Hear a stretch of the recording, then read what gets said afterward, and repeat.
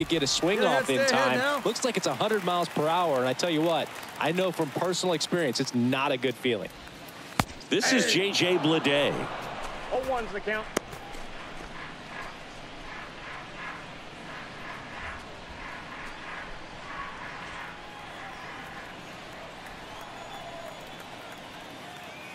One down, base is empty.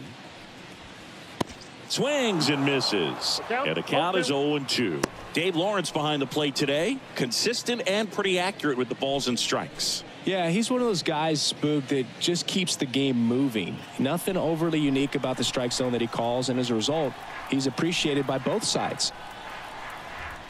Left-hand batter waits.